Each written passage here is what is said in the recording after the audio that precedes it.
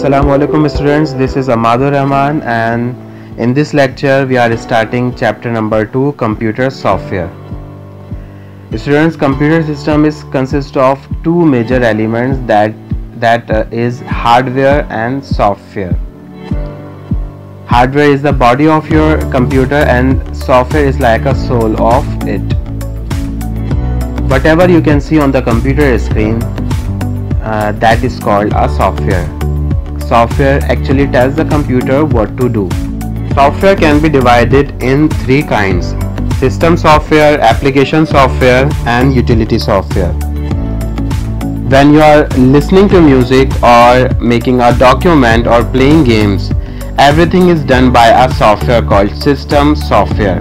System software is responsible for controlling the basic operations of the computer. Like another kind of system software, operating system. Operating system is a master program that has a special quality to access, like installing, booting up the computer, or using or deleting any software or a document. There is another kind of system software, language translator.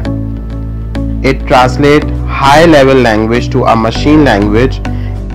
So students, we have learned today the computer software and its kinds like system software, operating system and language translator.